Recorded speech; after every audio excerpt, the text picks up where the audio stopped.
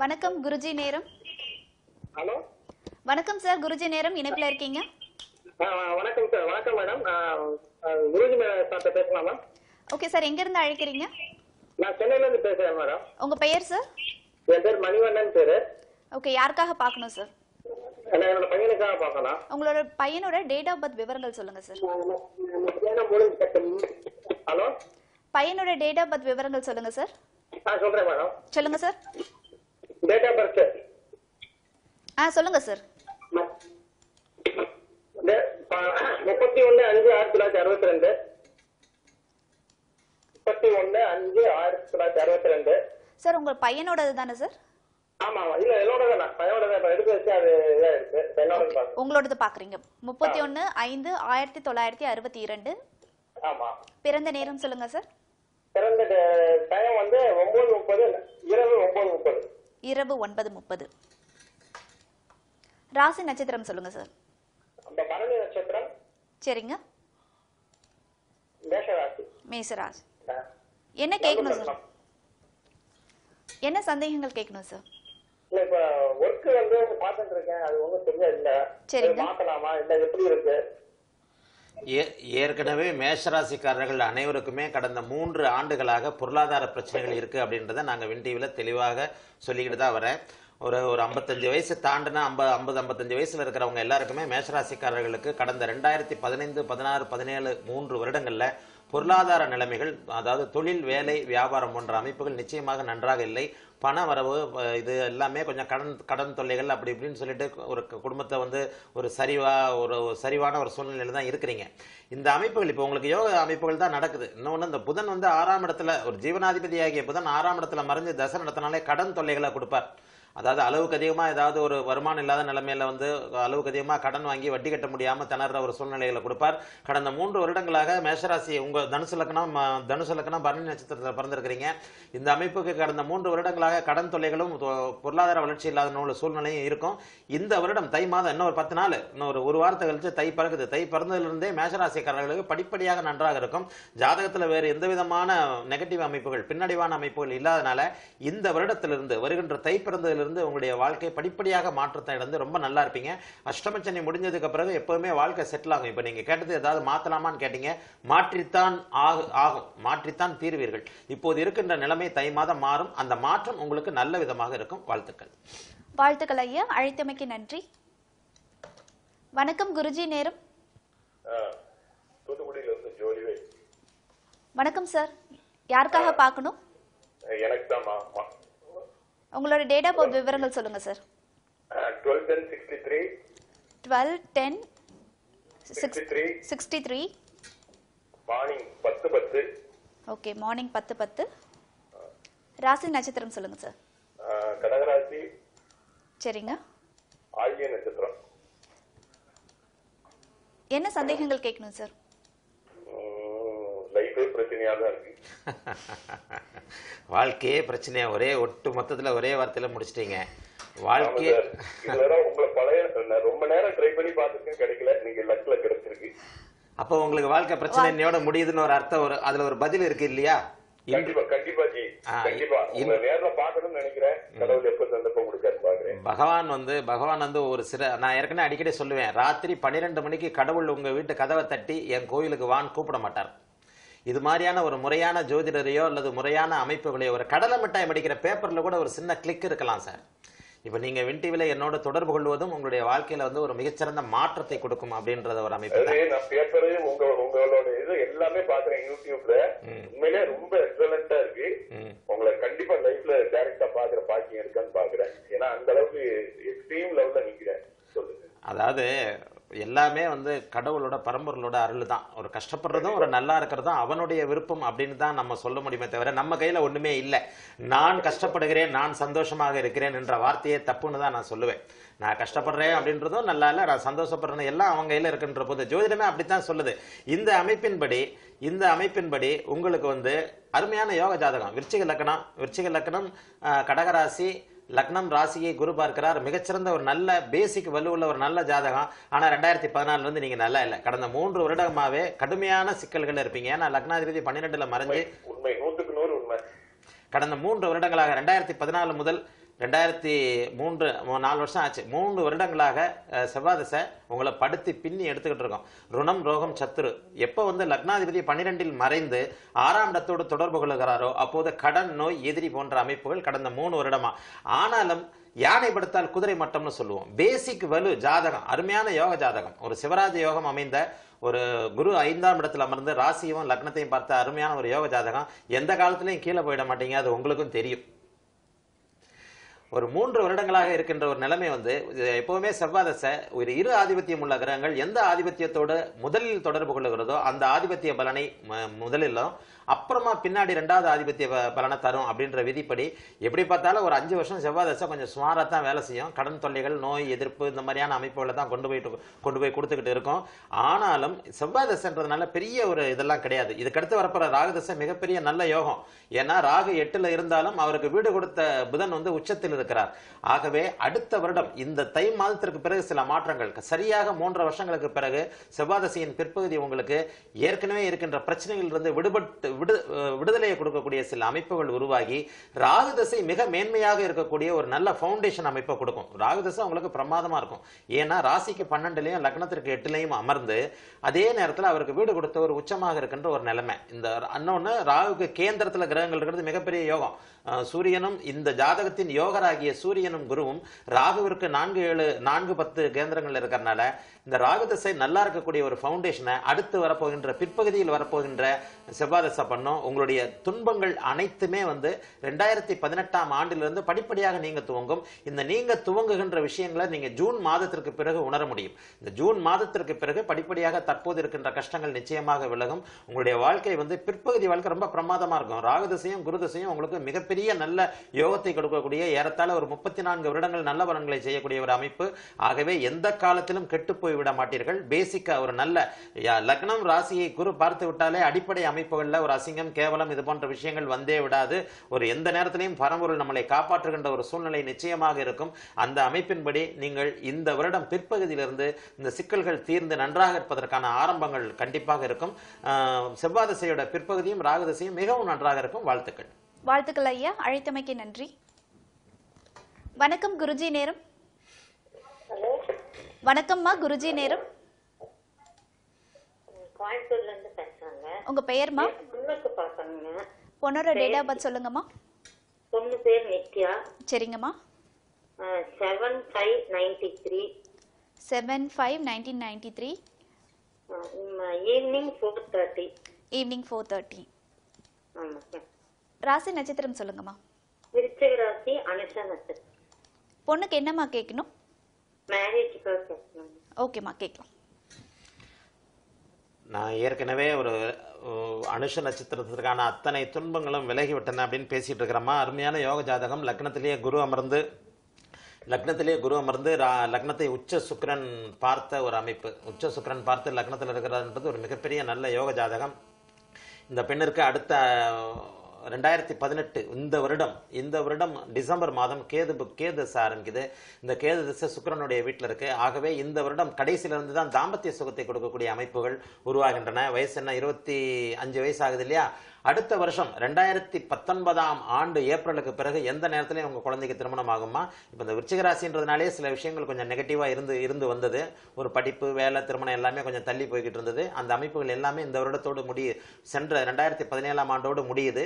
இந்த அமைப்பு தற்போது உங்களுடைய மகளுக்கு புதன் தசையில கடைசி அமைப்பு நடந்துகிட்டு இருக்கு. கேது தசை சுக்கிரனுடைய வீட்டில் இருக்கிறார். அடுத்த டிசம்பர் 2018 டிசம்பருக்கு பிறகு எந்த நேரத்திலையும் உங்க பொண்ணுக்கு கல்யாணம் நடக்கும்ன்றதுனால 2019 ஏப்ரலுக்கு மேல உறுதியா கல்யாணம் ஆகுமா? வாழ்த்துக்கள். வாழ்த்துக்கள்மா, அழைத்தமைக்கு நன்றி. வணக்கம் குருஜி நேரம். ஹலோ அம்மா, இணைப்புல இருக்கீங்க, டிவி வால்யூம் கம்மி பண்ணிடுங்கம்மா. ஹலோ, என் பொண்ணுக்காக பார்க்கணும். எங்க இருந்து அழைக்கிறீங்கம்மா? மெட்ராஸ்ல இருந்து கூப்பிடுறேன். உங்க பெயர்? பேர் வந்து என் பொண்ணு பேர் அகிலா. சரிங்கம்மா. 9/1/93 நைட்டு 8 மணிக்கு பிறந்தா. ஒரே ஒரு நிமிஷமா. 9ஆம் தேதி 1வது மாசம் 1993. கரெக்ட்டுங்களா? பூச நட்சத்திரம். இருங்கம்மா, இருங்க. 9ஆம் தேதி மாதம் என்னம்மா? 9/1/93. 9th ஜனவரி 1993. 1993. டைம் என்னங்கம்மா? நைட் 8 மணிக்கு சார். நைட்டு 8 மணிக்கு. என்ன என்ன நட்சத்திரம்மா? பூச நட்சத்திரமா? நட்சத்திரம், கடக ராசி, கடக லக்னம் சார். பூச நட்சத்திரம், கடக ராசி, கடக லக்னம். மா டிவி வால்யூம் கம்மி பண்ணிடுங்க. என்னம்மா கேள்வி கேட்கணும்? பொண்ணுக்கு எப்போ கல்யாணம் ஆகும், வாழ்க்கை நல்லபடியா இருக்குமா அப்படின்னு. நான் ஏற்கனவே சொன்ன நேருக்கு சொன்ன அதே பதில் தாமா. தற்செயலா ஒரு ஒரு ஒற்றுமை என்னன்னா, ரெண்டு பேரும் ஒரே மாதிரியான அமைப்புல, ஒரே மாதிரியான கேள்வி, ஒரே மாதிரியான தசாபக்தி அமைப்பு இல்ல. ரெண்டு தாய்கள் தன்னுடைய குழந்தைய பத்தி கேட்குறீங்க. இதுக்கு முன்னாடி கேட்ட அம்மாவும் இதே அமைப்பு தான், அதே பதில் தான் உங்களுக்கும். வாழ்க்கை வந்து ஒரு குழந்தையோட வாழ்க்கை வந்து நல்லா அமையும் அப்படின்றதுக்கு அர்த்தம் என்னன்னா, லக்னம் லக்னாதிபதி இந்த அமைப்புகள் வலுத்திருக்கிறது. உங்க குழந்தைக்கு லக்னமும் லக்னத்திலேயே லக்னாதிபதி இருக்கிறார். கடக லக்னமாகி லக்னாதிபதி சந்திரன் அங்கே லக்னத்திலே இருக்கிறது மிகச்சிறந்த யோக அமைப்பு. ஒரு 26 வருடங்கள், அதாவது பிறந்ததுலேருந்து ஒரு 9 வயசு வரைக்கும் அட்டமாதிபதி என்று சொல்லப்படக்கூடிய சனிதசை நடந்ததுனால, அதன் பிறகு 12ஆம் அதிபதியாகிய இன்னொரு பாவரான புதன் வந்து 6ஆம் வீட்டில் அமர்ந்ததுனால இந்த ஒரு 26 வயசு வரைக்கும் நான் ஒன்றும் பெரிய இதாக சொல்ல மாட்டேன். ஒரு நல்ல ஓகோன்னு இருக்கிற ஒரு அமைப்பு கிடையாது. இதன் பிறகு ஆரம்பிக்கிற 11ஆம் இடத்துல இருக்கிற கேது, இப்போ அடுத்த வருஷம் 12ஆம் மாதம் டிசம்பர் மாதம் வருகின்ற இந்த 2018ஆம் ஆண்டு டிசம்பர் மாதம் முதல் 11ஆம் வீட்டில் இருக்கிற கேது தசை ஆரம்பிக்கிறதுனாலையும், அதனை அடுத்து அடுத்தடுத்து ஒரு நல்ல யோக திசைகள் வர்றதுனாலையும் இந்த வருஷ கடைசியில இருந்து குழந்தைக்கு எல்லா விதமான சகல பாக்கியங்களும் நிச்சயமாக கிடைக்குமா. அது இன்னும் உறுதியா சொல்லப்போனா இந்த ஒரு வருஷம் பொறுத்துக்கங்க. அடுத்த வருஷம் 2019ஆம் ஆண்டிலிருந்து திருமணம், புத்திரபாக்கியம், வேலை, நல்ல வேலை, மனதிற்கு பிடித்த அமைப்பு எல்லாமே நடக்கும். நீங்க குழந்தை எதிர்காலத்தில் எப்படி இருப்பான்னு கேட்டீங்க. இந்த லக்னம் லக்னாதிபதி வலுத்துட்டாலே அவர்கள் வந்து கவலைப்பட தேவையில்லாத அளவுக்கு நிச்சயமாக நன்றாக இருப்பார்கள். உங்கள் குழந்தைக்கு கடக லக்னம் கடகராசின்றதுனால லக்னாதிபதி லக்னத்திலே இருக்கிறார். லக்னத்தை மற்ற வேறு சில அதுல இருக்க அந்த பார்க்குற சனியை வந்து குரு பார்க்கிறார். ஆக இந்த மாதிரியான அமைப்புகள் குழந்தைக்கு ஒரு கஷ்டமும் வராமல் 2018 டிசம்பர் மாசத்துலேருந்து ஒரு நல்ல மாற்றங்களை கொடுக்குமா. வாழ்த்துக்கள். வாழ்த்துக்கள்மா, அழைத்தமைக்கு நன்றி. வணக்கம் குருஜி நேரம். வணக்கம் சார், எங்க இருந்து அழைக்கிறீங்க? உங்க பெயர் சார்? ஓகே, யாருக்காக பார்க்கணும் சார்? ஓகே, உங்களோட டேட் ஆஃப் பர்த் விவரங்கள் சொல்லுங்க. 2/11/1978. பிறந்த நேரம் சொல்லுங்க சார். ராசி நட்சத்திரம் சொல்லுங்க சார். ராசி நட்சத்திரம் விருச்சிகம் ராசி, நட்சத்திரம் மேடம். என்ன லக்னம் தெரியுங்களா சார்? மேடம் அஞ்சு நட்சத்திரம் லக்னம் தெரியும் மேடம். 2/11/1977. ஆமா ஆமா. 2/11 மறுபடியும் சொல்லுங்க வருஷம். 2/11/1978. என்ன கேள்வி கேட்கணும் உங்களுக்கு?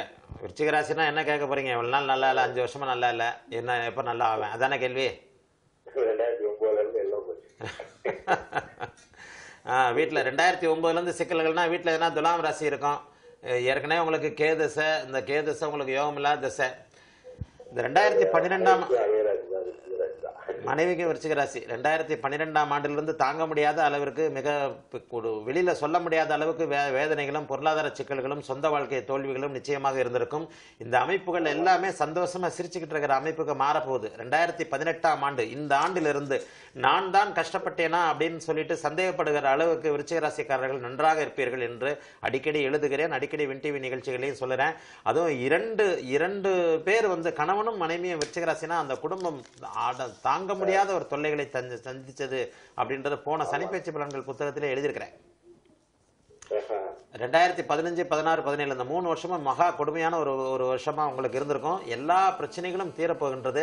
அடுத்து உங்களுக்கு இந்த லக்னாதிபதி திசையே வந்து சுக்கிர திசை உங்களுக்கு சுயபக்திக்கு பிறகு மிகப்பெரிய யோகத்தை தரும். உங்களுடைய பிற்காலத்தில் இன்னொன்று 40 வயதில் பட வேண்டிய கஷ்டங்கள் அனைத்தையும் பட்டு விடுவது மிகப்பெரிய யோகம். 40 வயசுக்கு மேலதான் ஒரு மனுஷன் கஷ்டப்படக்கூடாது. ரத்தம், அதாவது உடலில் வலு தெம்பு எல்லாம் இருக்கும்போது கஷ்டப்படுறதுல தப்பே கிடையாது. அந்த அமைப்பின்படி ஒரு மனிதனுக்கு 40 வயதுக்குள்ள வரவேண்டிய கஷ்டங்கள் அனைத்தும் வந்து முடிந்து விட்டால் அவனுடைய எஞ்சிய வாழ்நாளான ஒரு 85 வயசு வரைக்கும் இருக்க போற ஒரு தீர்க்காயுள் யோகம் உள்ள ஒரு ஜாதகம். அட்டமாதிபதி உச்சம், லக்னாதிபதி ஆட்சி, 8ஆம் இடம் சுபத்துவமாக இருக்கிறது. இந்த சனியும் வலுவாக இருக்கிறார். இந்த அமைப்புல ஒரு 86 வயது வரைக்கும் இருக்கக்கூடிய தீர்க்காயுளாக இருக்கக்கூடிய ஒரு ஜாதகம் ஜாதகத்தை கொண்ட நீங்கள் 40 வயது வரைக்கும் கஷ்டப்பட்டது தப்பே கிடையாது. இனி வரும் காலம் 41வது வயதிலிருந்து 2019ஆம் ஆண்டிலேயே அந்த கஷ்டங்கள் எல்லாம் தீர்ந்து விட்டன என்பதை நீங்கள் உறுதியாக உணர முடியும். இந்த அமைப்பு எஞ்சிய ஒரு 40-45 காலத்திற்கு உங்களுக்கு மிகப்பெரிய நல்ல யோகங்களை செய்யும். அந்திம காலத்துல காலாட்டிக்கிட்டு சாப்பிட்ற ஜாதகம் உங்க ஜாதகம். அதனால இப்ப வந்த கஷ்டத்தை பத்தி கவலைப்படாதீங்க. சுக்கிரதசை சுயபக்திக்கு பிறகு உங்க வாழ்க்கை ரொம்ப நல்லா இருக்கும். வாழ்த்துக்கள். வாழ்த்துக்கள் சார், அழைத்தமைக்கு நன்றி. வணக்கம் குருஜி நேரம். ஹலோ வணக்கம் சார், குருஜி நேரம். எங்க இருந்து அழைக்கிறீங்க? ஓகே சார், யாருக்காக பார்க்கணும்? எனக்கு தான் பார்க்கணும். உங்களோட டேட் ஆஃப் பர்த் விவரங்கள் சொல்லுங்க சார். 5/7/1988. 5/7/1988. பிறந்த நேரம் சொல்லுங்க. மீனராசி உத்தரட்டாதி நட்சத்திரம். பிறந்த நேரம் சொல்லுங்க சார். நைட் 8:03 தான். சரிங்க சார். ராசி நட்சத்திரம் சொல்லுங்க. மீனராசி உத்தரட்டாதி நட்சத்திரம். என்ன சந்தேகங்கள் கேட்கணும் சார்? மேரேஜ் ஆயிடுச்சு. சரிங்க இப்போ சார். வந்து எனக்கு வேலை இல்லை. எக்ஸாம் கவர்மெண்ட் எக்ஸாம் ப்ரிப்பேர் பண்ணிட்டு இருக்கேன். சரிங்க. மேரேஜ் ஆயிட்டு ஒய்ஃப் வந்து அவங்க வீட்டுல இருந்துட்டு பிரச்சனை பண்ணிட்டு வர மாட்டேங்கிறான். சரிங்க. இப்போ கொஞ்சம் நியராச்சு மேரேஜ் ஆயிட்டு இப்போ பிரச்சனை ஆயிடுச்சு. சரி அவங்க வருவாங்களா எப்படி தெரிஞ்சுக்கலாமா? மேரேஜ் லைஃப் எப்படி? சரிங்க சார், ஐயா கிட்ட மனைவிக்கு என்ன ராசி? அவங்க ரிஷபராசி. ரிஷபராசி மனைவி. இங்க 8ஆம் கார்த்திகை நட்சத்திரம். ஆமா 8ஆம் இடத்துல ரிஷபராசி. அவங்க ரிஷபராசி, நீங்க வந்து மீனராசி. நீங்க குருவோட நட்சத்திரம், அவங்க வந்து சுக்கரனோட. நீங்க குருவோட ராசி, அவங்க சுக்கரனோட ராசி. நீங்க இப்படித்தான் வாழ வேண்டும் என்ற கோடு போட்டு வாழ்கின்ற ஒரு அமைப்பு. அவங்க வந்து எப்படி இருந்தாலும் வாழணும், அதோடைய வழிமுறைகள் தேவையில்லை, முதல்ல வாழணும் அப்படின்னு நினைக்கிற டைப்பு. ஆக 2 பேருக்குமே ஒரு முரண்படுகின்ற அமைப்பு. உங்களுக்கு 8ஆம் வீட்டில் இருக்கின்ற கேது புக்தியில நான் நல்ல விதமான சாதகமான பலன்களை சொல்றதுக்கு இப்ப வாய்ப்பு இல்லை. இன்னும் ஒரு வருடம் அல்லது 1.5 வருடத்திற்கு மனைவியோட கோபம் தணிவதற்கு வாய்ப்பே இல்லை. ஒரு வருஷம் 1.5 வருஷத்துக்கு. ஏன்னா அவங்களுக்கு அட்டமத்து சனி, அவங்களுக்கு 8ஆம் வீட்டு சனி வந்து அவங்களுக்கு சொந்த புக்தியில இல்லாம இன்னொருத்தர் பேச்சை கேட்டு, தாய் தகப்பனாக இருக்கலாம், அண்ணன் தம்பியாக இருக்கலாம், இது போன்றவருடைய பேச்சை கேட்டு கொஞ்சம் அப்படியே மனசு ஒரு மாதிரி பேதலிச்சு போய் இருக்கின்ற ஒரு அமைப்புகள். ஆகவே என்ன இருந்தாலும் இன்னும் ஒரு வருஷத்துக்கு நான் உங்களுக்கு சாதகமான பலன் சொல்ல மாட்டேன். 8ஆம் இடத்துல இருக்கிற கேது வந்து உங்களுக்கு தன்னுடைய முதல் 3.5 வருடங்கள் வந்து மனைவியோடு சேர்ந்து இருக்க முடியாத ஒரு நிலைமையை கொடுப்பார். ஆகவே உங்களுடைய குடும்ப பிரச்சனையாக இருக்கட்டும், நீங்க இப்ப கேட்ட வேலை பிரச்சனையாக இருக்கட்டும், ஒரு வருஷத்துக்கு தாமதமாகும். 1.5 வருஷம் ஆகும். அதனால 2018 முடியணும். 18 முடிஞ்சு 19 அடுத்த பொங்கல் போலதான் வந்து உங்களுடைய குடும்ப பிரச்சனைகள் கொஞ்சம் தீரும். இடையிலேயே வந்து யாராவது அப்படி இப்படின்னு சொல்லி கொஞ்சம் சமாதானப்படுத்தி அப்படி கொண்டு வந்தாலும் மறுபடியும் நீங்க அவங்க 2 பேர்ல யாராவது ஒருத்தர் மறுபடியும் வந்து அந்த பிரச்சனைகளை ஏதாவது மேல எடுத்து மறுபடியும் சிக்கல்ல தான் இருப்பீங்க. ஆனா நிரந்தரமான ஒரு பிரிவுகளுக்கெல்லாம் வாய்ப்பு இருக்கிற மாதிரி தெரியல. அப்படி இருக்கிறதுனாலும் நான் வந்து மனைவியோட ஜாதகத்தை ஒப்பிட்டு பார்த்து தான் சொல்ல முடியும். அது இந்த மாதிரி ஒரு சில வினாடிகள் மட்டுமே நேரம் இருக்கின்ற ஒரு வின் டிவி நேரலையில சொல்ல முடியாது. ஆகவே உங்களுக்கு நல்லது நடக்கும்னு சொல்றதுக்கு இந்த அக்டோபர் முடியணும். அடுத்த வருஷம் ஆரம்பத்துல இருந்து நல்லது நடக்கும். வாழ்த்துக்கள். வாழ்த்துக்கள் ஐயா, அழைத்தமைக்கு நன்றி. வணக்கம் குருஜி நேரம். வணக்கம் சார், குருஜி நேரம். இணைப்புல இருக்கீங்க, டிவி வால்யூம் கம்மி பண்ணிடுங்க.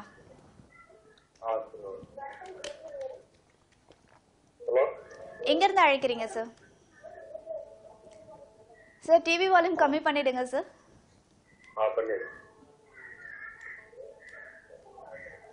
நான் நார்வேல இருந்து. உங்க பெயர் சார்? பேர் வந்து வடிவேல். சார் டிவி பார்த்து பேசாதீங்க சார், போன்ல மட்டும் பேசுங்க. பேர் வந்து வடிவேல். சரிங்க. விருச்சிக ராசி, கேட்ட நட்சத்திரம். சார் டேட் ஆஃப் பர்த் விவரங்கள் சொல்லுங்க சார். பிறந்த யாருக்கு பார்க்கணும்? விருச்சிக ராசி கேட்ட நட்சத்திரம் உங்களுக்கா அல்லது யாருக்கு பார்க்கணும்? எனக்கு தான் பார்க்கணும். என்ன வயசு உங்களுக்கு? 46. 46 வயசு. 2012 இருந்து எதுவுமே சரியில்லை இல்லையா? 3 வருஷமா தூங்க முடியாத நிலைமையில கடன் கப்பி எல்லாம் தொழில் சரிவுகள், சொந்த வாழ்க்கையில தோல்வி எல்லாம் இருக்கு இல்லையா? ரொம்ப கஷ்டத்துல இருக்கு. சொல்ல முடியாத அளவுக்கு வேதனையில் இருக்கிறீங்க. கடந்த 5 ஆண்டு காலமாக கேட்டை நட்சத்திரக்காரர்கள் 2012ஆம் ஆண்டிலிருந்து நான் எழுதுறதும் நான் வின் டிவில பேசுறதும் அதுதான் இல்லையா? 2015, 16, 17 கொடுமையான வருஷங்கள் இல்லையா? தூக்கம் இல்லை.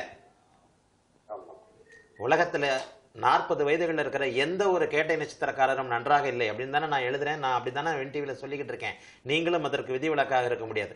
ஆனால் எல்லா கஷ்டங்களும் முடிந்து விட்டன. முடிய போகுதுன்னு சொல்லலையே, சென்ற வருடம் வரைக்கும் முடிய போகுதுன்னு சொன்னேன்.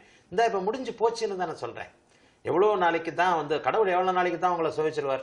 எவ்வளவு நாளைக்கு தான் கேட்ட நட்சத்திரக்காரங்களை அப்படியே ரோட்லயே திரிய வச்சிருவார்? எல்லா பிரச்சனைகளும் கண்டிப்பாக முடிந்து விட்டன. 2017ஆம் ஆண்டோடு உங்களுடைய அனைத்து நெகட்டிவும் முடிஞ்சிருச்சு. அதை நீங்க உணர்றதுக்கு ஏப்ரல் மாதம் ஆகும். அதாவது 5 வருடம் கஷ்டப்பட்டீர்கள், 5 நிமிஷத்துல போயிடுமா? எல்லாமே வந்து ஒரு படிப்படியாகத்தான். இந்த கஷ்டம் உங்களுக்கு ஒரேடியா வந்தல்ல, ஒரே நாள்ல தூங்கி எழுந்திருத்தவுடன் விருச்சிகராசிக்காரர்களுக்கு கஷ்டம் வந்தல்ல, படிப்படியாகத்தான் வந்தது. அதுல நம்ம பாதி நம்மளே பண்ண தப்பு தான், நம்மளே பண்ண விஷயங்கள் தான், நம்ம பண்ண சிக்கல்கள்ல தான் நம்முடைய புத்தி மாறாட்டம், நம்முடைய தவறான முடிவுனாலதான் நம்ம கஷ்டப்பட்டோம். அந்த அமைப்புகள் அத்தனையுமே வந்து படிப்படியாகத்தான் வந்தது. 2012ஆம் ஆண்டு ஒரு தப்பு பண்ணீங்க, அதை 2013ஆம் ஆண்டு உணர்ந்தீங்க. 2015ஆம் ஆண்டு மீட்க முடியாத ஒரு ஆழமான ஒரு சகதியில போய் இறங்கின மாதிரி, ஒரு புதகணத்துல போய் இறங்கின மாதிரி, ஒரு சிக்கல்ல போய் கடன் சிக்கல்களா இருக்கட்டும், அல்லது ஒரு வார்த்தை பிரயோகம், ஒரு தப்பான வார்த்தையினால ஒரு விரோதம், கடன் தொல்லைகள், சொந்த வாழ்க்கையில தோல்வி, கணவன் மனைவிகளை பிரச்சனை, பிரிந்திருந்தது, சாப்பாட்டுக்கே இல்லாத நிலைமை, இதெல்லாமே வந்து 2015 இருந்து படிப்படியா வந்து கேட்டை நட்சத்திரத்தை சூழ்ந்து கொண்டிருந்தது. அசிங்கம், கேவலம், வம்பு, வழக்கு, கோர்ட்டு, கேஸ், சிகப்பு நேர கட்டிடத்துக்குள்ள உள்ள போனது எல்லா பிரச்சனையும் 2017ஆம் ஆண்டோடு கேட்டை நட்சத்திரத்துக்கு முடிஞ்சு போச்சு. ஒரு வாரம் கழிச்சு இப்போ வந்து கஷ்டத்தை பத்தி இனிமே பேச வேண்டாம், இனிமேல் நன்றாக இருக்க போகிறீர்கள். அவ்வளவு கேட்ட நட்சத்திரக்காரங்களுக்கும் படிப்படியா பிரச்சனைகள் தீர்றதை வந்து இந்த தை மாதத்திலிருந்து நீங்கள் உணர ஆரம்பிப்பீர்கள். நான் என்னதான் சொன்னாலும், நான் சொன்னா போயா இருந்தால் பொய் சொல்றான் அப்படின்ட்டு போயிட்டே இருப்பீங்க.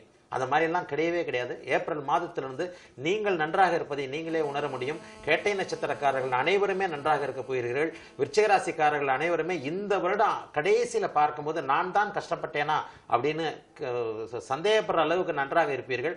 ஆகவே இதையே இப்ப இனிமே வந்து ஒவ்வொரு லைவ்லயும் நான் இதை சொல்றேன். கேட்ட நட்சத்திரக்காரங்க போனே பண்ணாதீங்க, தேவையில்லை, உங்களுக்கு மொத்தமான பதிலை நான் கொடுத்துட்றேன் அப்படின்னு தான் சொல்றேன். ஆகவே அனைத்து இனிமேலும் தொடர்பு கிடைக்கணும்னு நினைக்கிற, ட்ரை பண்ணிக்கிட்டு இருக்கிற மற்ற விருச்சிகராசிக்காரர்களுக்கும் சேர்த்து இந்த பதிலை எடுத்துக்கொள்ளுங்கள். விருச்சிகராசிக்காரர்கள் நன்றாக இருக்க போகிறீர்கள். உங்களுடைய அனைத்து கஷ்டங்களும் தீர்ந்து விட்டன. தீரப்போதுன்னு சொல்ல, தீர்ந்துருச்சு. அதை நீங்க உணர்றதுக்கு 2-3 மாசம் ஆகும், அவ்வளவுதான். வாழ்த்துக்கள். வாழ்த்துக்கள் ஐயா, அழைத்தமைக்கு நன்றி.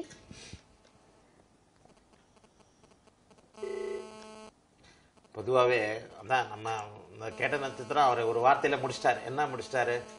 வெளியில சொல்ல முடியாத அளவிற்கு வேதனையில் இருக்கிறேன். அதுதான் உண்மையும் கூட. இப்ப ஜோதிடத்தை வந்து எத்தனையோ பகுத்தறிவாளர்கள் என்னென்னமோ சொல்லலாம், இப்படி அப்படின்னு சொல்லிட்டு. இப்போ நம்ம நிகழ்ச்சியில் என்ன சொல்றாங்க, விருச்சிகராசிக்காரர்கள் எல்லோரும் யாராவது ஒருத்தர், அது இப்போ ஏற்கனவே நான் கேட்ட மாதிரி யாராவது ஒருத்தர் கூட ஒரு சந்தோஷமா இருக்கிறேன். வேறு இன்னொன்று, அதுக்காக வந்து எல்லா விருச்சிகராசிக்காரங்களும் கஷ்டப்படுறாங்கன்னு நான் சொல்ல மாட்டேன். அதுதான் விரலுக்கு ஏற்ற வீக்கம் அப்படின்னு சொல்லிட்டு சில நேரங்களில் எங்கள் ஜோதிடத்துலேயும் அதுதான் சொல்கிறோம்.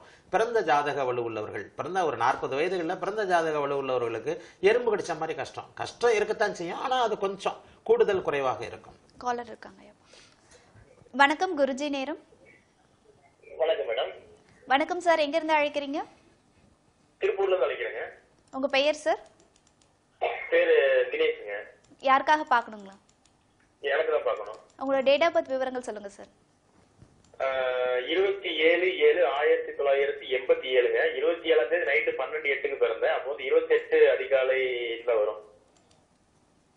அப்போ 28/7/1987 12:08 இல்லைங்களா? அதிகாலை அதிகாலை 12:08ங்க. ஓகே, 28/7/1987 12:08 அதிகாலை. ராசி நட்சத்திரம் சொல்லுங்க சார். சிம்ம ராசி, மக நட்சத்திரங்க. சரிங்க சார்,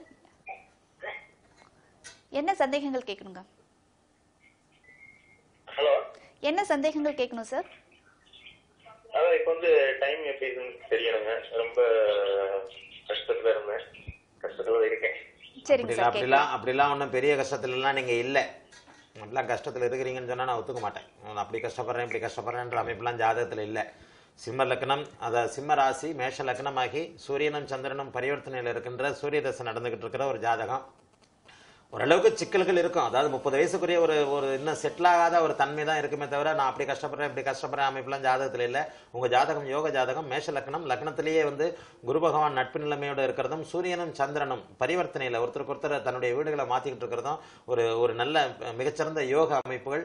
அடுத்த வருஷம் இப்போ இந்த சூரியதசை சுக்கிரபக்தி முடிஞ்ச உடனே தான், இந்த சூரியதசை முடிஞ்சதுக்கப்புறம் சந்திரதசை ஆரம்பிக்கிறது மிகப்பெரிய யோகத்தில் இருக்கும். ஆகவே இன்னும் ஒரு வருடத்துக்கு எதுவும் ஒரு நிலை இல்லாமல் செட்டில் ஆகாத ஒரு அமைப்பு இருக்கு. அதை பார்த்தா நீங்க கஷ்டம்னு சொல்றீங்கன்னு நினைக்கிறேன். இன்னும் ஒரு செட்டில் ஆகாத ஒரு நிலைமையில் இருக்கிறீங்க.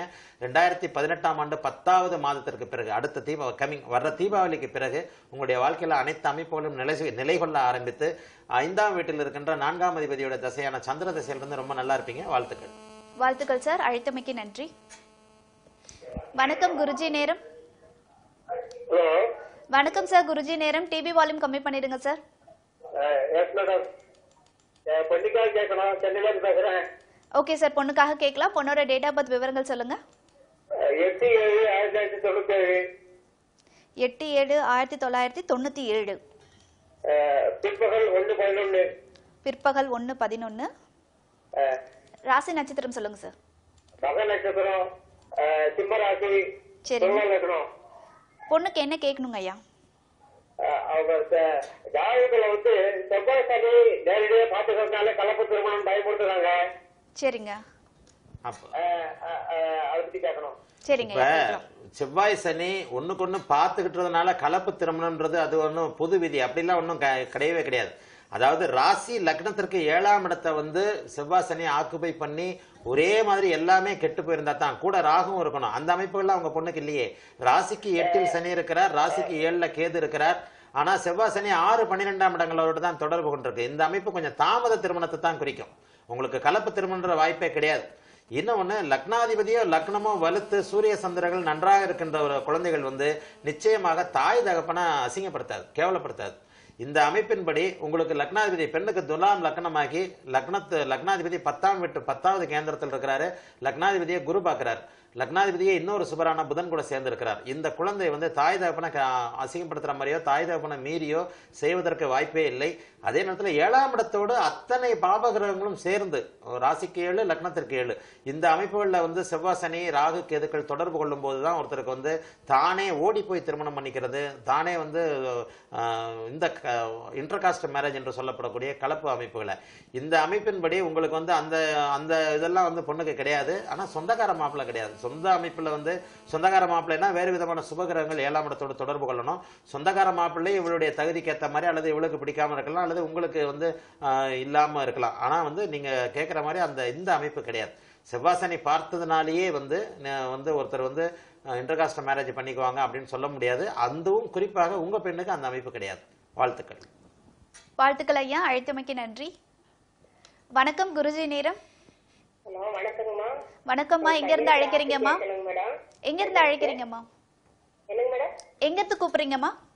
கோயம்புத்தூருங்க மேடம். கோயம்புத்தூர்ல இருந்து கூப்பிடுறீங்களா? உங்க பேருமா? என் பையன் பேரு ஜெயபிரகாஷுங்க. சரிங்க. 10/2/94ங்க டேட் ஆஃப் பர்த். 10/2/1994. ஆமாங்க. 10:22 டைம் காலையில. 10:22ங்களா? காலையில. ஆமாங்க. ராசி நட்சத்திரம் சொல்லுங்கம்மா பையனோடது. மகர ராசி, திருவோண நட்சத்திரம். பையனுக்கு என்ன கேட்கணுங்கம்மா? தொழில் பத்தி கேட்கணுங்க. இப்ப ஸ்டார்ட் பண்ண போறாருங்களா, ஆல்ரெடி ஒர்க் பண்ணிட்டு இருக்காங்களா? சரி. இல்லைங்க, இப்பதான் இந்த வருஷம் முடிச்சிருக்கிறானுங்க. சரிங்கம்மா. வேலைக்கு தொழில்ல சொந்த தொழில்ல நம்ம கொஞ்ச நாளைக்கு ஒரு 2 வருஷத்துக்கு பண்ண வேண்டாமா, வேலைக்கு போக சொல்லுங்க. இப்பதான் மகர ராசி 23, 24 வயசு ஆகுது. இந்த லக்னாதிபதியோட திசையே வந்து இன்னும் ஒரு 1.5 வருஷம் கழிச்சு ஆரம்பிக்குது. மீன லக்னமாகி லக்னாதிபதி திசையே இப்ப ராகு திசை போய்கிட்டு இருக்கு. இப்ப வந்து தொழிலெல்லாம் பண்ணக்கூடாது. ஒரு 2 வருஷம் 3 வருஷத்துக்கு சொந்த தொழில் எதுவுமே வேண்டாம். தூர இடங்கள்ல இருக்கிற ஜாதகம் இந்த அமைப்பின்படி லக்னாதிபதி 8ஆம் வீட்டுல உட்காந்து 12ஆம் அதிபதி 12ஆம் இடத்துல 8, 12 குடியவர்கள் குருவின் பார்வையில் இருக்கிறதுனால இந்த பையன் உங்க கோயம்புத்தூரை விட்டு பிறந்த இடத்தை விட்டு வெளியிடங்கள்ல சென்னை, வடமாநிலம், வெளிமாநிலம், வெளிநாட்டில் போய் பிழைக்கிறதுக்கான அமைப்பும் ஆசையும் அவருக்கு இருக்கும். சொந்த தொழில் மகர ராசியாக இருக்கிறனால 7 சனி இப்பதான் ஆரம்பிச்சிருக்கனால சொந்த தொழில் ஒருபோதும் செய்ய வேண்டாம். இன்னொரு 3-4 வருடங்களுக்கு சொந்த தொழில் செய்ய முடியாது. ஒரு அனுபவங்கள், நல்ல அனுபவங்கள் கிடைக்காது. ஆகவே வேலைக்கு போக சொல்லுங்க. ஜாதகம் வலுவாக இருக்கிறது. 2019ஆம் ஆண்டிலிருந்து லக்னாதிபதி அதாவது 8ல மறைஞ்சாலும் நவாம்சத்துல மேஷத்துல இருக்கிற ஒரு அதிநட்பு வீட்டில் இருக்கிற ஒரு சுபத்துவம் அடைஞ்ச லக்னாதிபதியோட அமைப்பு வந்து 2019ஆம் ஆண்டிலிருந்து ஆரம்பிக்கிறதுனால லக்னாதிபதி குருவின் திசைக்கு பிறகு தூர இடங்களுக்கு போயிட்டு ஒரு நல்ல வேலையில் இருக்கக்கூடிய ஜாதகமா இனிமே நல்லா இருப்பாரு. வாழ்க்கையின் ஒரு மிக முக்கியமான ஒரு பருவத்தில் 25 வயசுக்கு பிறகு ஒரு 16 வருடங்கள் லக்னாதிபதியோட திசை நடக்கிறது யோகம். ஆகவே 25 வயதிற்கு பிறகு அவருடைய அமைப்புகள் அத்தனையுமே வந்து நல்ல விதமா மாறி செட்டில் ஆயிடுவார். வாழ்க்கையில நல்லா இருப்பாரு. வாழ்த்துக்கள். வாழ்த்துக்கள் அம்மா, அழைத்தமைக்கு நன்றி. வணக்கம் குருஜி நேரம். அம்மா வணக்கம்மா, நான் சேலத்துல இருந்து பேசுறேன். உங்க பெயர் சார்? ராஜாராம். யாருக்காக பார்க்கணும் சார்? எனக்கு தான் பாக்கணுமா? டேட் வந்து 18/6/1955. 18/6/1955. 55 கிராமத்துல பிறந்தாங்க. கிராமத்துல வந்து டைம் வந்து சாப்பாட்டு நேரம்னு சொல்றாங்க. சாயந்தரம் 8 மணி வாக்குல சாப்பிட்டுருவாங்க. எனக்கு 9 மணிக்கு ஒரு ஜாதகம் போட்டு கொடுத்துக்கிறாங்க. சரிங்க சார். அதுக்கு அதனால எனக்கு எந்த டைம் சொல்ல தெரியலைங்கம்மா. ராசி நட்சத்திரம் தெரியுங்களா ஐயா? அதான் ஒருத்தர் வந்து ரோஹிணி நட்சத்திரங்கிறாங்க, சரிங்க. ஒருத்தர் மிருசிடுங்கிறாங்கம்மா. அதான் ஒரு குழப்பங்கள் இருக்குது. என்னன்னு நீங்க கொஞ்சம் ரோகிணி நட்சத்திரம் தான். என்ன கேட்கணும் சொல்லுங்க. ரோகிணி நட்சத்திரம் தான், என்ன கேட்கணும்?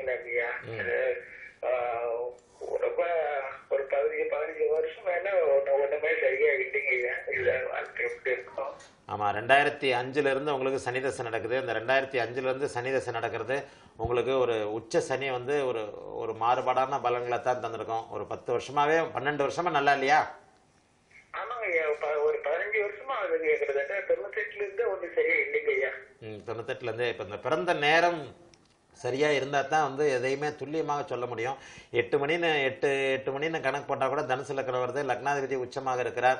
ஆக அந்த பிறந்த நேர குழப்பத்துல வந்து சரியா சொல்ல முடியாது. சனி உச்சமாக இருக்கிறது. அப்ப சனி உச்சமாகி உங்களுக்கு சனி திசை நடந்து கொண்டு இருக்கிறதுன்றது ஒரு உறுதியான ஒன்று.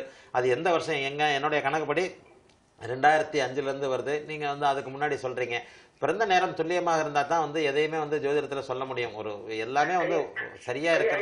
ஒரு சின்ன இதுங்க ஐயா, இப்ப நான் வந்து இந்த டிரான்ஸ்போர்ட்ல இருந்து சர்வீஸ் இருந்து கம்ப்ளீட் பண்ணாம வீடு வெளியே வந்துட்டேன். சரி, அப்போ டிரான்ஸ்ஃபர் சர்வீஸ்னா அப்போ நீங்கள் மகர லக்னமாக தான் இருப்பீங்க. அப்போ மகர லக்னம் சனி வந்து 10ஆம் இடத்துல உச்சமாக இருக்கும்போது அப்போ வந்து ஆமாம், நீங்கள் அப்போ 8 மணிக்கு பிறக்கல. 8 மணிக்கு பிறகு 9 மணி போல தான் நீங்கள் பிறந்திருப்பீங்க. 8 மணிக்கு நீங்கள் பிறந்திருக்கிறீங்க அப்படின்றது தவறு. இந்த பிறந்த நேரத்தை வந்து நீங்கள் சரி செய்து கொள்ள முடியும் அப்படின்றது ஒரு அனுபவமுள்ள ஜோதிடர், உங்கள் ஊர்லேயே இருக்கிற ஒரு அனுபவமுள்ள ஜோதிடர்கிட்ட உங்களுடைய வாழ்க்கை விஷயங்கள், திருமணம், குழந்தை பேர், என்ன வேலை, இதை பற்றி சொல்லும் போது கண்டிப்பாக எந்த நேரத்தில் பிறந்தீங்கன்றது ஓரளவுக்கு ஒரு 10 நிமிஷம் முன்ன பின்ன கண்டுபிடிச்சிடலாம். இந்த அமைப்பின்படி நீங்கள் 8 மணிக்கு பிறக்கல, நீங்கள் டிரைவர்னு அப்படின்னு வந்துட்டீங்கன்னாலே மகர லக்னம் 10ல் சனி, 10ல் ராகு, செவ்வாய் இந்த மாதிரியான தொடர்புகள் தான் இருக்கணும். ஆகவே 8 மணிக்கு நீங்க இப்ப சொன்னீங்கன்றது சரியா வராது. 9 மணி போல தான் நீங்க பிறந்திருக்கணும். அப்படி இல்லைன்னா விருச்சிக லக்னமாக கூட வரும் அதுவும். ஆக ஒரு அனுபவமுள்ள ஜோதிடரை கொண்டு உங்களுடைய பிறந்த நேரத்தை சரி பண்ணிக்கலாம். இப்போ வந்து பலன்னு பாத்தீங்கன்னா ரிஷப ராசி என்பது உறுதியானது. நீங்க ரிஷப ராசி ரோகிணி நட்சத்திரம்ன்றது உறுதியான ஒன்று. அந்த அமைப்புக்கு ஒரு வருஷம் 2 வருஷத்துக்கு கொஞ்சம் டல்லு தான். இப்போ வந்து ஒரு எதுலையுமே கொஞ்சம் சிக்கனமாக ஒரு இதாக இருக்க வேண்டிய ஒரு காலகட்டம். 2018ஆம் ஆண்டும் 2019ஆம் ஆண்டும் கொஞ்சம் ஸ்மாரான பலன்களை தரக்கூடிய ஒரு வருஷமாக தான் இருக்கும். 2020ஆம் ஆண்டிலிருந்து வாழ்க்கையில் எந்த விதமான சிக்கலும் இல்லாமல் நன்றாக இருப்பீர்கள். வாழ்த்துக்கள். வாழ்த்துக்கள் சார், அழைத்தமைக்கு நன்றி. வணக்கம் குருஜி நேரம். ஹலோ மேடம், வணக்கம் மேடம். நான் வந்து சேலத்துல பேசுறேன் மேடம். உங்க பேர் சொல்லுங்க சார்? We Manikandan madam. யாருக்காக பார்க்கணும் sir? I'm madam. Date of birth madam 15/9/1990 madam. 15/5/1990. 15/9/1990 madam. பிறந்த நேரம் சொல்லுங்க சார்? 2/2 மேடம். பிஎம். ராசி நட்சத்திரம் சொல்லுங்க? கடகராசி பூஜை நட்சத்திரம் மேடம். என்ன சந்தேகங்கள் கேட்கணும் சார்? மேம் இப்ப நான் வந்து அது சுக்கரதசை வருது, அது இதெல்லாம் எப்படி மேடம் இருக்கும்? இந்த சுக்கிரதசை அப்படின்றது வந்து எப்பவுமே நான் எழுதியிருக்கிறேன், லக்னாதிபதி வலுவாக இருந்தால் 6க்கு அதிபதி. ஒரு சுக்கிரதசை எப்படி இருக்குன்றதை நீங்கள் வந்து கேட்கும் போதே ஒரு மாதிரியாக தான் கேட்குறீங்க. நல்லது செய்யுமா கெட்ட, நமக்கு பயம் வந்துருச்சு கெட்ட செய்யுமோன்ட்டு. ஏன்னா தனுசு லக்னத்துக்கு சுக்கிரன் பாவி இல்லையா, அதனால ஏன்னா உங்களுக்கு வந்து இப்போ புதன் சந்திரன் இருக்கிற அமைப்பின்படி உங்களுக்கே ஜோதிடம் ஓரளவுக்கு வரும். அதனால தனுசு லக்னத்துக்கு சுக்கிரன் கெடுதல்களை செய்து விடுவாரோ அப்படிங்கிற ஒரு அச்சத்தில் நீங்கள் கேட்குறீங்க. நான் ஏற்கனவே இதை பற்றி எழுதியிருக்கிறேன். லக்னாதிபதியை விட 6 வலுப்பெறக்கூடாது. உங்கள் அமைப்பில் லக்னாதிபதி மிகச்சிறந்த நல்ல உச்சத்திலையும் சந்திரனோடையும் சேர்ந்து கேதுவோடு சேர்ந்து கேளை யோகத்தில் 8ஆம் இடத்துல மறைஞ்சிருக்கிறார். தனுசு லக்னத்துக்கு அவர் 8ஆம் இடத்துல மறைஞ்சு உச்சமாக இருக்கிறது மிகப்பெரிய யோகம். ஆக 6 விட லக்னாதிபதி வலுவாக இருக்க வேண்டும். தசாநாதனை விட ஜென்ம விரோத ஜாதகங்கள்ல சனி செவ்வாய், இப்போ வந்து சனியோட லக்னங்களை பிறந்துட்டீங்கன்னா சூரியன் உச்சமாகக்கூடாது, சந்திரன் உச்சமாகக்கூடாது. இந்த தனுசு லக்னத்தில் பிறந்தா சுக்கிரன் உச்சமாகக்கூடாது. குருவோட லக்னம் இது ரிஷப துலா லக்னங்களில் பிறந்தா குரு உச்சமாகக்கூடாது. இந்த மாதிரியான சில சூட்சும விஷயங்கள் இருக்கின்றன. அதாவது லக்னாதிபதியை விட 6-8 குடையவர்கள் வலுப்பெறக்கூடாது. அப்படிப்பட்ட அமைப்புகளில் அந்த 6-8 குடையவர்களுடைய திசை நடக்கும்போது மட்டுமே கெடுதல்கள் நடக்கும். ஆனால் உங்களுடைய ஜாதகத்தில் லக்னாதிபதி உச்சமாக இருக்கிறார். 6 குடையவன் சூரியன் புதன் சுக்கிரன். 6 குடையவன் வந்து 9ஆம் இடத்துல சூரியனோட புதனோடும் தர்மகர்மாதிபதிகளோடு இணைந்திருக்கிறனால இந்த சுக்கிரதசை உங்களுக்கு நிச்சயமாக கெடுதல்களை செய்யாது. அதை விட மேலாக பஞ்சமாதிபதி என்று சொல்லப்படக்கூடிய தனுசு லக்னத்தின் யோகாதிபதியாகிய செவ்வாயும் சுக்கிரனை பார்க்கிறார். ஆக 5-9 குடையவர்கள் சூரியனும் செவ்வாயும் சுக்கிரனுடன் தொடர்பு கொண்டு சுக்கிரனுடைய கெடுதல் தரும் அமைப்புகளை கொஞ்சம் நிறுத்தி வைக்கிறதும் அமுக்கி வைக்கிறதும் உங்கள் ஜாதகத்தில் நடக்குது. ஆகவே சுக்கிரன் வந்து ஏன்னா இன்னொன்று அவரே சுயச்சாரத்தில் வர்க்கோத்தமமாக இருக்கிறார். அந்த 11ஆம் இடத்தை எந்த இரு ஆதிபத்தியம் உள்ள கிரகங்கள் எந்த ஆதிபத்தியத்தோடு அதிகம் தொடர்பு கொள்ளுகிறதோ அந்த ஆதிபத்தியத்தையே ரொம்ப முக்கியமாக முன்னிறுத்தி செய்யும் அப்படின்றதையும் அடிக்கடி நான் லைவில் சொல்கிறேன். அந்த அமைப்பின்படி உங்களுக்கு சுக்கிரன் வந்து 6ஆம் வீட்டை விட 11ஆம் வீட்டரோட தான் தொடர்பு கொள்கிறார். 11க்கு 11ல் இருக்கிறது ஒரு மிகப்பெரிய யோக அமைப்பு. ஆகவே சுக்கிரதசை உங்களுக்கு நிச்சயமாக கெடுதல்களை செய்யாது, வளர்ச்சியவே தரும். வாழ்த்துக்கள். வாழ்த்துக்கள் சார், அழைத்தமைக்கு நன்றி. வணக்கம் குருஜி நேரம். வணக்கம் சார், குருஜி நேரம். எங்கிருந்து அழைக்கிறீங்க சார்? டிவி வால்யூம் கம்மி பண்ணிடுங்க சார். சொல்லுங்க சார், எங்கிருந்து அழைக்கிறீங்க? உங்க பெயர் சார்? யாருக்காக பார்க்கணும் சார்? உங்க டேட் ஆஃப் பர்த் விவரங்கள் சொல்லுங்க. 31/1/31/7/1994. பிறந்த நேரம் சொல்லுங்க. காலை 3:55. ராசி நட்சத்திரம் சொல்லுங்க சார்.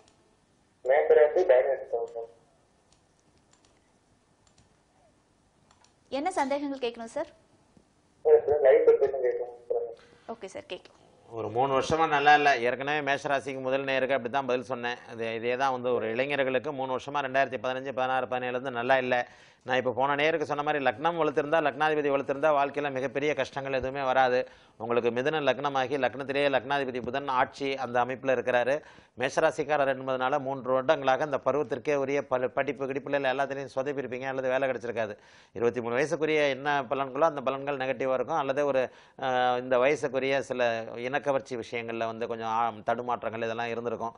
இந்த அமைப்புகள் எல்லாமே முடிஞ்சு போச்சு. 2018ஆம் ஆண்டுலேருந்து நல்லா இருக்க போகிறீங்க. 2ஆம் அதிபதி 11ஆம் வீட்டிலேருந்து தசை நடத்திக்கிட்டு இருக்கிறார்.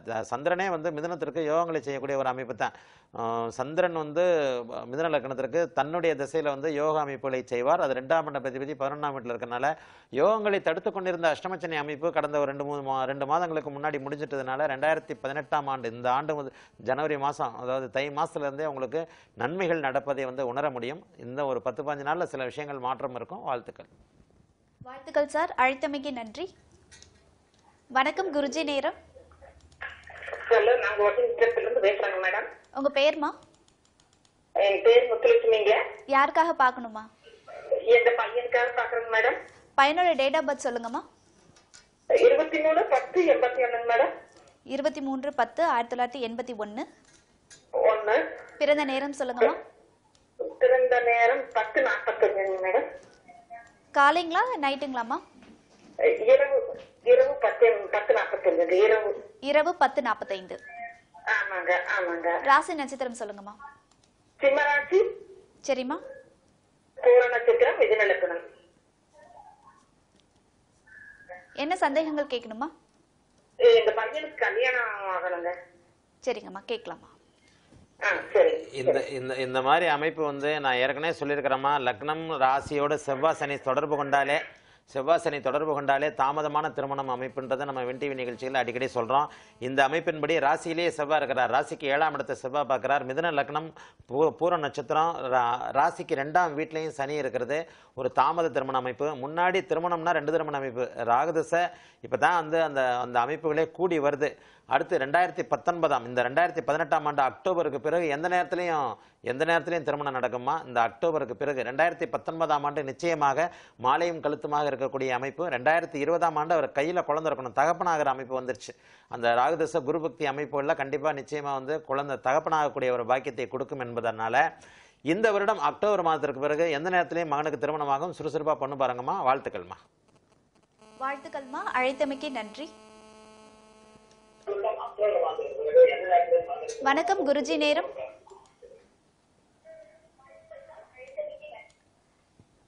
இணைப்புல இருக்கீங்க, டிவி வால்யூம் கம்மி பண்ணிடுங்க. ஹலோ இணைப்புல இருக்கீங்கம்மா, டிவி வால்யூம் கம்மி பண்ணிடுங்க. சரி மேடம், நான் வந்து இங்க மதுரையில இருந்து பேசுறேன். ஓகேம்மா, உங்களோட பெயர்? ஜெயஸ்ரீ. ஓகேம்மா, என்ன பார்க்கணும், யாருக்காக பார்க்கணும்? சரி, டேட் ஆஃப் பர்த் விவரங்கள் சொல்லுங்க. 6 அக்டோபர் 2015. 6/10/2005ங்களா? 2015. 2015. ஆமா. பிறந்த நேரம் சொல்லுங்கம்மா. 4:30. சரிங்கம்மா.